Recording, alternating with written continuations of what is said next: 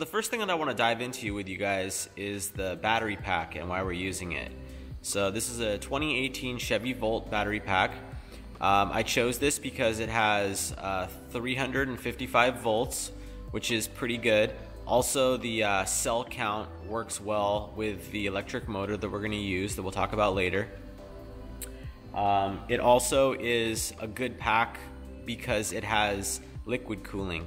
So from the factory, there's already like divided cells and there's water passages that actually go through the battery.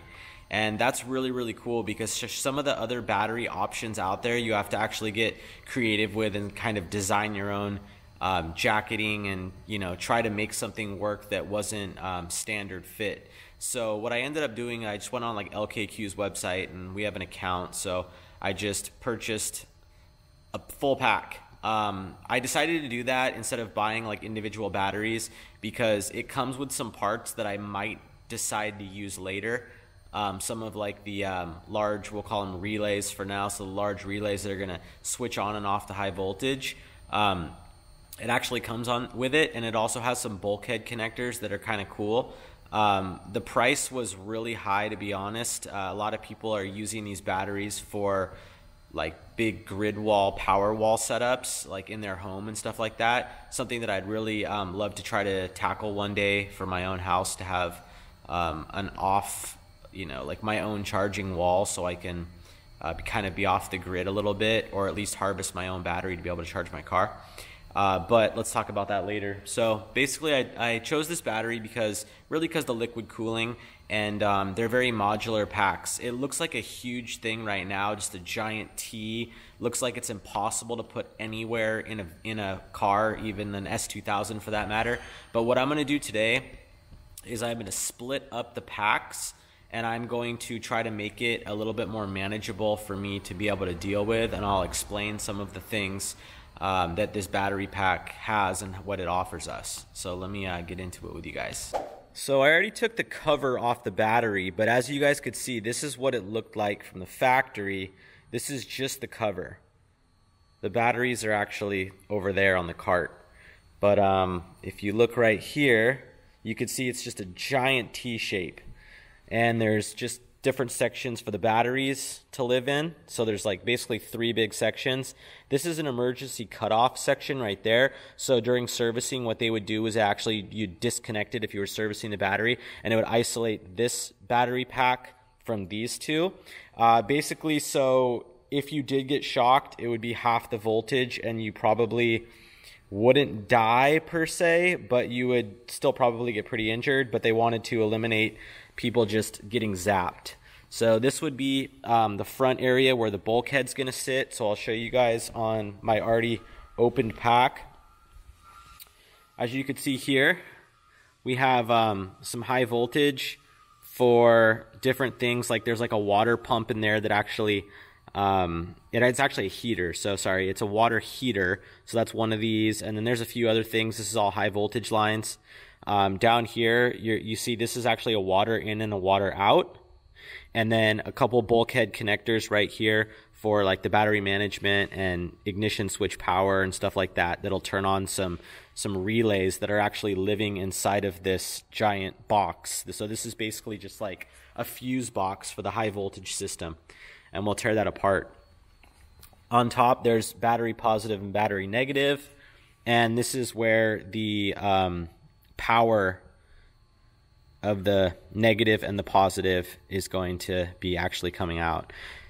So what I'm going to do is I am going to disconnect some of these water lines, disconnect some of these brackets along the bottom here, so this battery pack can actually come out and be a separate piece from this one, and then separate piece from these. So I'm just going to try to like get them all separated out. And if you have a closer look, you can kind of see what's going on here. So there's orange wire cabling. This is all for BMS, which is battery management system stuff. So it's going to manage the battery, and it's going to monitor all the cells, thermocouple for temperatures and everything. So this is the brain. This is the battery management. I am most likely not going to be using this BMS. I'm going to use a different brand that I feel is going to be a better choice for our build. But if you could see, there's some data on the batteries. It's pretty cool. It'll say like 2.3 kilowatt right there, 5.4 kilowatt, 3.1 kilowatt, and so on. And if you add everything up, the voltage on these batteries will add up to 355, I think it is. But we should see a little bit more than that when fully charged. Right now, actually, unfortunately, this battery right here is low on voltage. I ohmed it out and it's not the most healthy. So I'm going to try to figure out how I can try to save this battery right here. It's definitely down on voltage.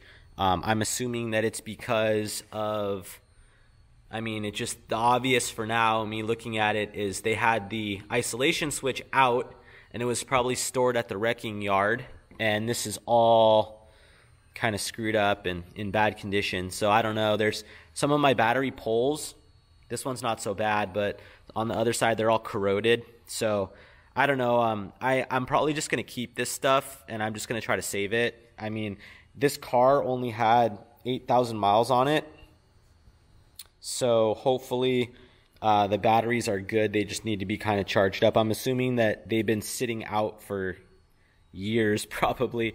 This is a 2018 VIN, so I mean, maybe it crashed pretty quick and then it's been sitting for a couple years. Alright, so next step is I'm going to try to disassemble some of this stuff. I'm going to be super careful. I'm going to wear high voltage gloves so I don't shock the shit out of myself. And hopefully I'll be able to record another video. Let's just hope for the best. And I'm honestly not really too familiar with this stuff, even though it sounds like probably that you guys are like, damn, that guy really knows what he's talking about.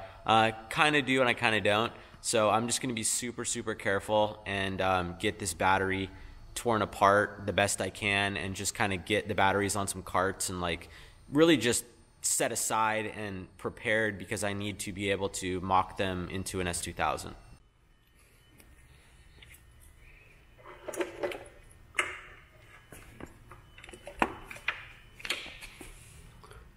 So you guys can see some of the electronics in the back of this module right here.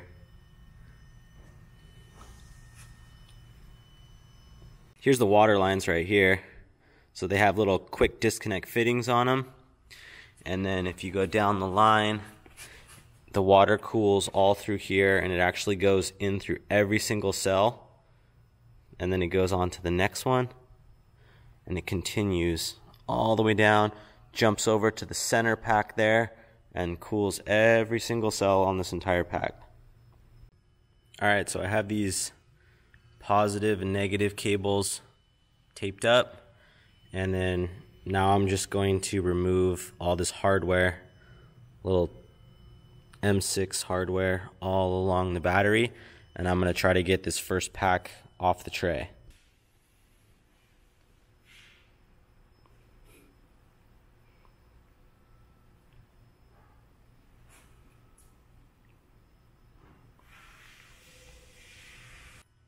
Alright, so the first mini goal for today was actually achieved.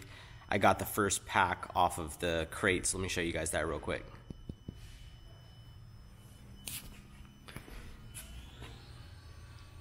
So here's where the first battery was located on the tray. And there's the pack right there on the dolly. And as you can see, it's chilling. It is heavy, but it's very easy to move on these little Harbor Freight carts. And then we have the rubble so far. So these are all the battery cables, the fuse box, we can call it, and then the brackets. So to hold this battery, there's like 2 of these on the sides, holding it down on each side, and then this one's like on the front, holding it down. So just got to do the rest and try to get these on the little carts, and then that's pretty much what we're going to try to get to today. Alright guys, so here is the factory BMS wiring harness and BMS unit. BMS is right here. All the orange cable normally stands for high voltage, but I guess they're just showing you that this is a low voltage, but is connected to a high voltage, so they're just doing it orange just for that reason. And then here's our battery packs. So we got a bunch of blue tape on all of our power and grounds, just to make sure we don't bump anything when we're storing these batteries. And they're pretty much ready to pop off of this girdle. So I'm just going to try to get all these separated out and ready for storage. And here's our empty tray with 2 of the batteries right there, 2 more in another spot, and then the case. So basically, if I'm not going to use any of these parts, I got a lot of trash with this. If you guys could see here, again, the harness with all the straps and tie downs, and then the relay center.